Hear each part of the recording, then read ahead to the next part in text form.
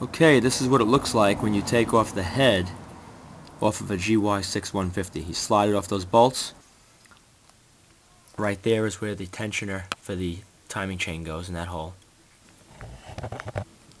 Okay.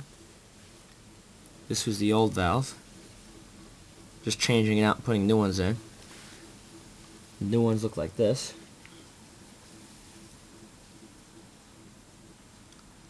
You want to make sure this edge mates nicely with the aluminum on the head.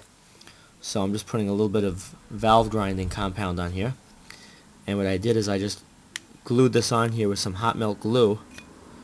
And I'll show you how it goes. Like this. Lift it up.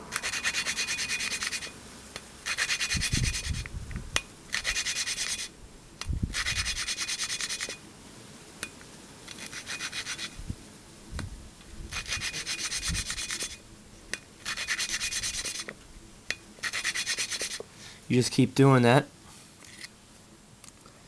until you see a nice band, which I'm seeing now. It's about 3/32 of an inch wide, 1/16, and this should have the same.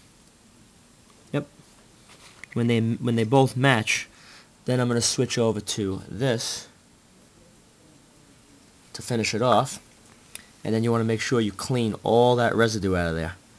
WD-40, just flush it through, well, wipe it out first, and then you want to flush it with WD-40. You don't want anything getting on here, because if it does, it'll eat the shaft up when the engine's running. Going up and down like that, it'll just chew it up. But you have to do this, and it's really simple to do. Just do what I did. Hot melt glue a pen on there. Go down.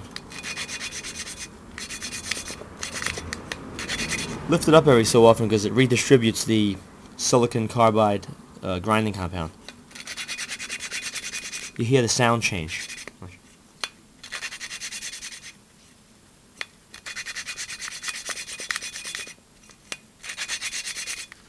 This is what that side looks like. Alright. That's the inside right here. This keeper, this oil seal, I'm going to pull that off. I got new ones for that too. This is fine, it's smooth, just a little worn looking, but it's alright. Just keep going. Take a little bit like this. Just add a little bit on the edge.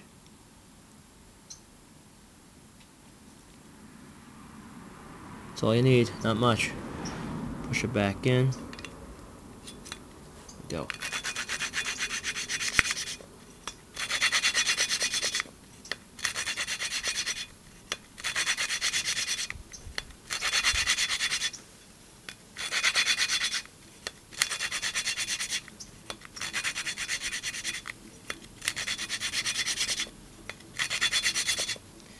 That's it. Simple process.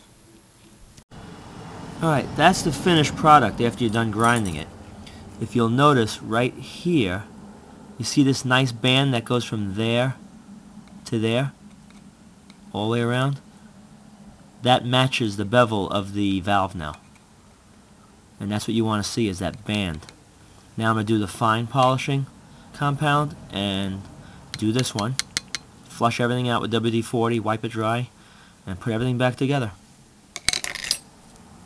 Two valves are in perfectly. That's the intake. That's the other side. You can see the exhaust down there, the discoloration. That's the exhaust. Check the whole head. There's no cracks or anything in it.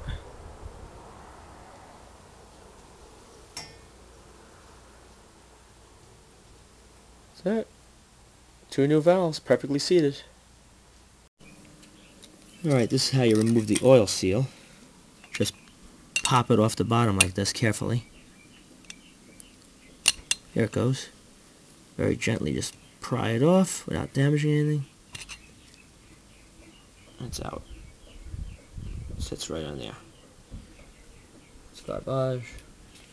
There's a ring. A washer here. Should come off. Come on, washer. There it is. Old washer. Let's wipe that down nice and clean.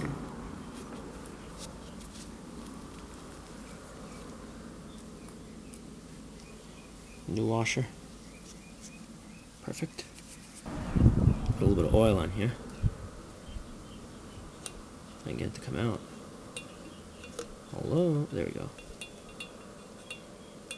Alright, put a little bit in. This is the new seal. Right here. Just want to push it in until it pops.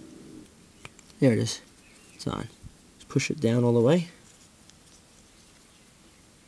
Drop of oil inside of it. It's looking good.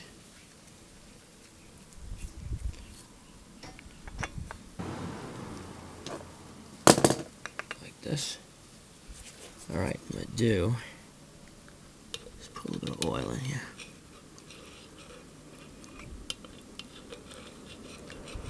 It's good.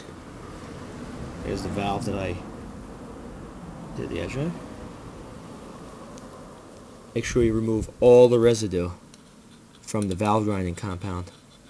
Otherwise you're going to have problems.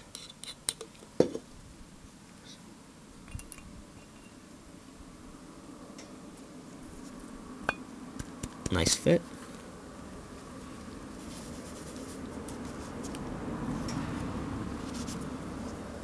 Some people just buy the new valves and just drop them in. It's not exactly the greatest because the shape of the valve does not match exactly to the bevel on the head. Always want to grind them. Okay.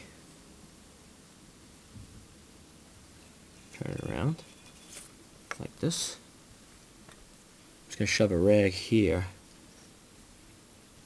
to keep the valve from pushing down. Okay, like that.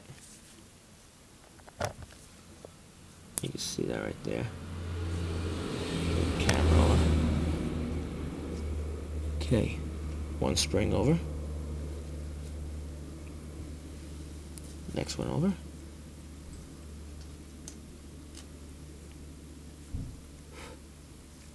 You want to put the retainer, the ring that holds it.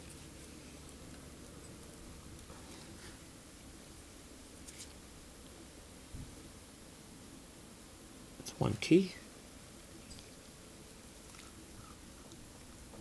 Two. Now you have to push this down hard, and then you got to push those keys into position on the shaft. So I'm going to take the camera away to do this, but it's not exactly easy. I need two people to do it. Push down while somebody pushes the keys in.